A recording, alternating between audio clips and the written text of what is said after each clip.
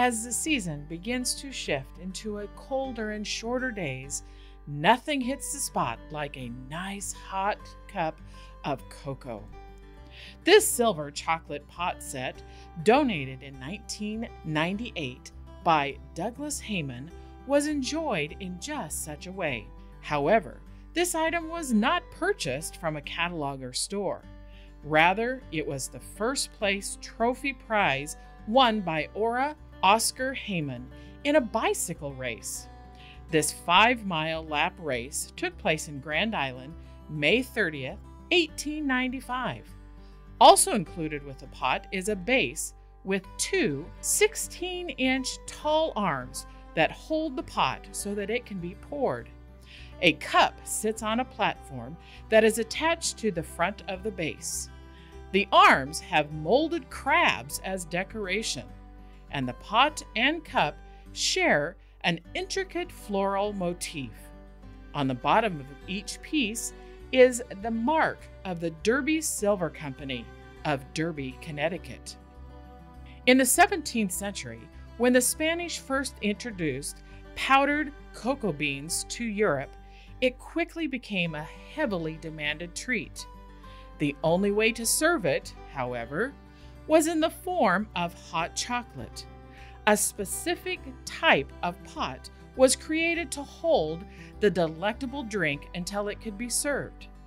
It was rightly named the chocolatier, the chocolate pot. Cacao powder was melted in hot water. Sugar, spices, and milk were added to the pot for a creamy and uniquely delicious flavor. The enjoyment of hot chocolate spread quickly throughout the world. Chocolate pots were often made of silver, but were also found in ornate and colorful porcelain styles.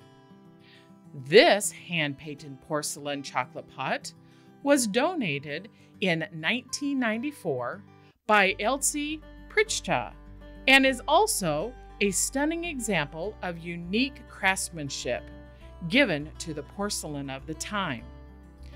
It was made in Germany circa 1900.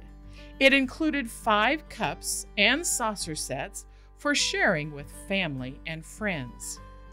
Each country gave its own unique design to the vessel to complement the exotic nature of a rare, expensive treat.